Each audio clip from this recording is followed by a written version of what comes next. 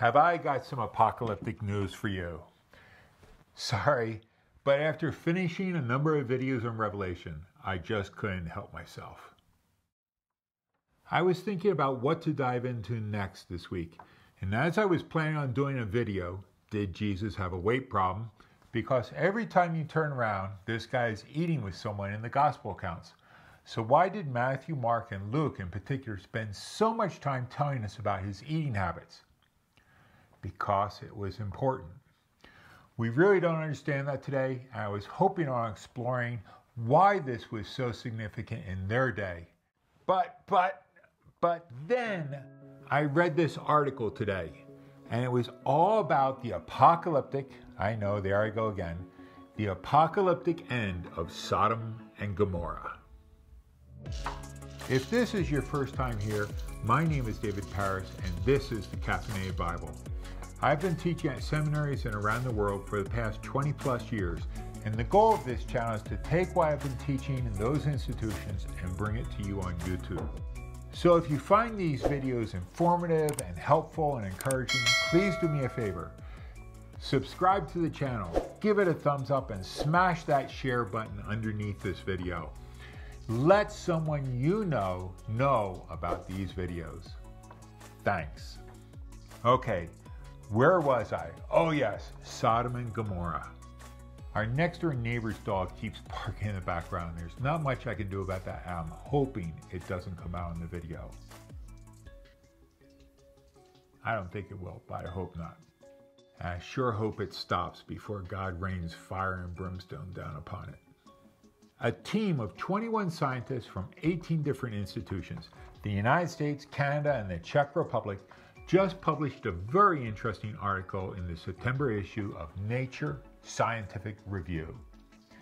Now this team includes, let me see if I can get this right, archaeologists, geologists, geochemists, geomorphologists, mineralogists, paleobotanists, sedimentologists, astronomers, and medical researchers.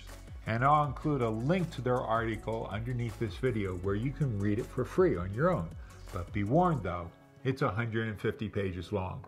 Now luckily for me, they published their results with a Creative Commons license, which means I can talk about it here and share their research with you as long as I give credit to them, and that's in the Show More section underneath here. In this article, they summarize their result of doing research in the Jordan River Valley on the east side, about 20 miles away from Jericho, that's on the west bank. For the past 15 years, archaeologists have been excavating the ruins at Tal el-Hammam, and they were puzzled by their findings.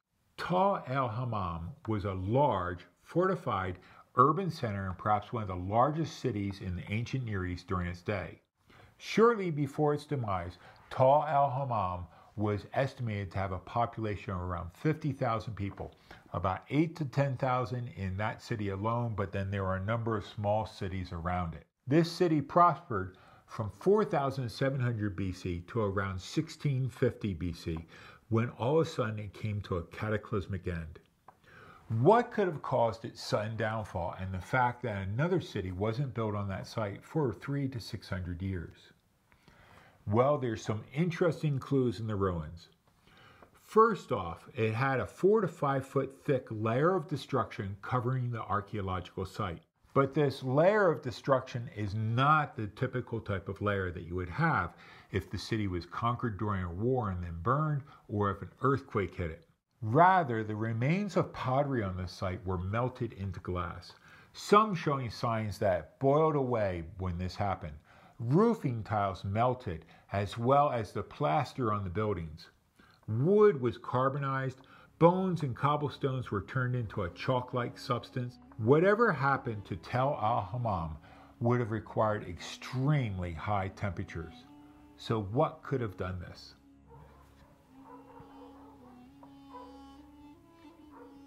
I think that's definitely going to get on the video. This layer of debris or destruction was the first clue that the team worked off of. There are no volcanoes in the area, so that's out of the question. And the sacking and burning of the city during a war would not have produced the extreme heat needed to create this degree of destruction. Starting with this layer of debris and destruction, they reverse engineered a solution. One of the team members speculated that maybe an asteroid could have caused this level of destruction. Using an impact calculator, and yes, there are certain things and they're based upon what we know from similar asteroid impacts in the past, they can actually see if an asteroid could have caused this level and degree of destruction. Perhaps one of the best known asteroid impacts occurred in 1908 in Tunguska, Russia. The asteroid that struck the area was probably about 160 feet in diameter and was traveling around 60,000 miles an hour when it hit the atmosphere. Luckily, this asteroid struck over a sparsely populated region of Siberia, and they estimate that when this asteroid exploded about 4 to 6 miles above the ground, it leveled 80 million trees in an 830 square mile area. If this hit a major city today, it would totally decimate it. This is the largest asteroid impact or explosion in modern history, but the Earth has been hit thousands of times over its long history. Around 10,000 BC, in the area of Abu Hurairah in what is now modern-day Syria, that city was destroyed by an asteroid explosion as well. And it is now thought that the impact that wiped out the dinosaurs was from an asteroid almost 6 miles across that struck somewhere near the Yucatan Peninsula in Mexico.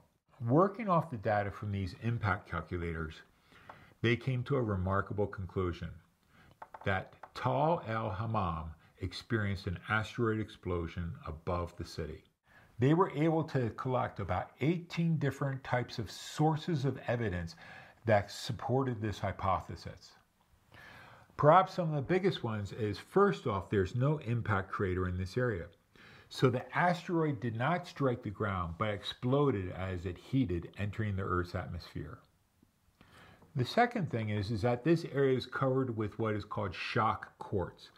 These are very, very tiny, small sand particles, and to fracture them this way requires an immense amount of pressure. The destruction layer is also powdered with very, very small diamonds, smaller than a flu virus, but similar to zirconium, sort of these fake diamonds that we can create these days. These are the remains of wood fibers that were seared under incredibly high temperatures and pressures. To melt the pottery and brick into sort of like a glass compound would have required a temperature of almost 3,000 degrees or higher. So what happened to this city?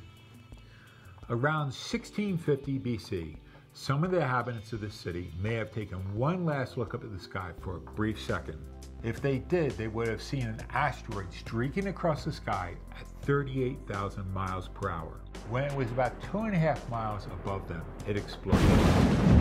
This explosion would have been 1,000 times more powerful than the atomic bomb that we dropped on Hiroshima.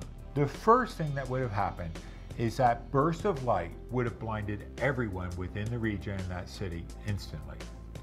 Less than a split second later, the temperature shock wave would have hit over 3,500 degrees Fahrenheit. That's hot enough to melt a car in seconds. The entire city would have been incinerated in a split second. The people in that city would have literally exploded as the water and the fluids in their body immediately turned from liquid to steam. Metal and even bricks and pottery were melted instantaneously. About 2 seconds later, the second blow hit. A massive shock wave that would have leveled anything left standing. Traveling at almost 750 miles per hour, anything still standing was leveled to the ground. Bodies and bones blasted into tiny fragments. This shock wave sheared off the top 40 feet of the Temple Palace structure. Debris blown out from this destructive shock wave was blown over the tops of the nearby mountain ridges and into the adjacent valleys. It even leveled ancient Jericho that was about 20 miles away on the western side of the Jordan River Valley. This raises the question, what does all this have to do with the book of Revelation? Absolutely nothing. But it does raise questions about Genesis 19 and the story of Sodom. In Genesis chapter 19, God sent 2 angels to rescue Abraham's nephew Lot from Sodom. In Genesis 19, God sent 2 angels to rescue Abraham's nephew Lot from Sodom. Genesis 19 verses 12 through 13 reads, Then the men said to Lot, Have you anyone else here? Son-in-laws, sons, daughters, or anyone you have in the city? Bring them out of the place, for we are about to destroy this place, because the outcry against this people has become great before the Lord, and the Lord has sent us to destroy it. The next day, Lot and his family fled the city. In verses 24 through 25, we are told that then the Lord rained on Sodom and Gomorrah sulfur and fire from the Lord out of heaven. And he overthrew those cities and all the valley and all the inhabitants of the cities and what grew on the ground. In verse 28, we're told that Abraham, who is across the Jordan Valley on the top of the mountains over in Canaan, modern-day Israel, Abraham could see the destruction. The smoke of the land went up like the smoke of a furnace. Genesis 19:28. Now, the archaeology in Tal el-Hammam does not validate the biblical account of Sodom. But these two accounts do coincide with each other in some very, very important ways. First, the dating of the story in Genesis 19 is very close to the dating of the destruction of Tal el-Hammam, around 1650 BC. Second, the description of Sodom's destruction in Genesis is remarkably similar to an asteroid explosion. Third, this is the only city that we have evidence of that was destroyed by an asteroid explosion in that area during the time, and Genesis does not record anything else similar to this during that period also. Is Tal el-Hammam the biblical Sodom? If Genesis does recount the destruction of Tal el-Hammam, then this is the earliest account of an asteroid explosion of this scale. The naming discrepancy is not that big of an issue. The Hebrew Bible refers to it as Sodom, modern Arabic refers to it as Tal el-Hammam. If the Genesis account does recount the destruction of Tal el-Hammam as Sodom, then it is the earliest written account of an asteroid explosion of this scale. I'm sure that their findings in this article are going to create some very interesting debate and research among Old Testament scholars and archaeologists. And it's going to be interesting to see how this plays out in the coming years, because their findings were just published a month ago in September 2021. An interesting side note to all this is oftentimes my students will ask me, look, the Bible's been studied for over 2,000 years. Is there anything new that we can learn? Well, this is a great example of new evidence that's come to light that might shed light on ancient texts. So the work of archaeologists and historians and biblical scholars is not done yet. There's a lot of interesting discoveries yet to be made.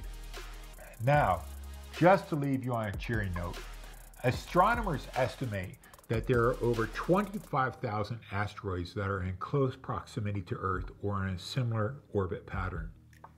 All you have to do is go outside during one of the meteor showers, perhaps the Perseid meteor shower, and to see the smaller ones burn up as they streak across the sky. It's really spectacular, and you should do it sometime. And odds are that a larger one, like the one that wiped out Tal el-Hammam, will hit us again. With that encouraging note, I will leave you till next week.